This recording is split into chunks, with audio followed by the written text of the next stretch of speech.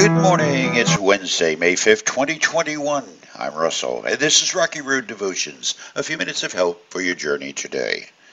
Our devotion today is entitled Table Talk, and our scripture is John chapter 14. Judas, not Judas Iscariot, but the other disciple with that name, said to him, Lord, why are you going to reveal yourself only to us and not to the world at large? Jesus replied, All who love me will do what I say. My Father will love them, and we will come and make our home with each of them. Anyone who doesn't love me will not obey me. Some of Jesus' words confused the disciples. It was not that his words weren't plain enough to understand. After all, how complicated it is, if you love me, you'll do what I've commanded you. When I was a young boy, my father asked me to dig a hole. If I respected his wishes, I would have dug the whole hole, not just the 5 or 6 shovels full he found when he got back. As a juvenile, I didn't misunderstand the words. I misjudged my actions against the weight of respect. It wasn't my father's fault. I didn't do what he asked, and I demonstrated my lack of love by my disobedience. I just chose playing basketball with my friends over loving or obeying my dad. We did talk when he got back, though. Judas was just trying to wrap his mind around why the Messiah wasn't going to give a full disclosure of his arrival as Lord to the world at large. The disciples were a little dense at this point, failing to see that the announcement was Jesus' love. Now, don't sit there shaking your head in agreement about those poor, dense disciples. None of us would have fared better. Jesus' whole point to Judas was that there was to be no fanfare response like some great military conqueror might receive. This was going to be a groundswell movement within people's hearts from day one. It was a kingdom that started on the inside and worked its way outward to all the actions love demands and produces. If you believe because you love, you will behave because love acts consistently with what it loves. Belief produces behavior. Love produces loving.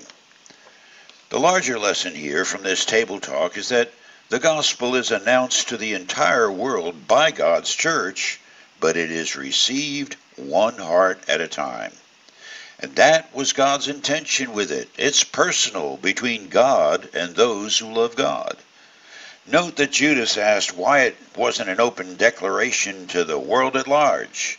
Jesus' reply was about individual response. When the heart came to love the chief lover of human souls, the lover would respond by moving in, creating a home of God and individuals. Love would be requited, not simply as an earthly king might rule subjects even in a benevolent manner. Rather, this kingdom was going to begin within, stay within, and inspire the outward behavior of a whole lot of spiritual fruit, that which the Apostle Paul would later list for us in Galatians chapter 5. The Holy Spirit produces this kind of fruit in our lives: love, joy, peace, patience, kindness, goodness, faithfulness, gentleness, and self-control. There's no law against these things. So the takeaway is that God is rarely interested in the pageantry, our ceremonies of praise and adoration, not nearly as much as the processional in the heart that moves from believing to behaving. God is looking for the hearts to build him a home that's constructed with loving response towards that which God loves. It's an inside job that has outward consequences. Much later, after years of reflection, the Apostle John got this concept and he wrote it down for us to understand in 1 John chapter 4. We love each other because he loved us first. If someone says, I love God, but hates a fellow believer, that person's a liar. For if we don't love people we can see, how can we love God whom we cannot see?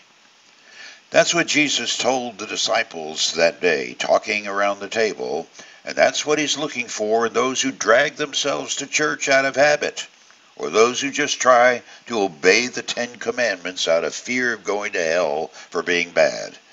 He's simply looking for a little heart love that will result in opening a person's heart door for him to move in with all his love baggage. What a change for those who respond.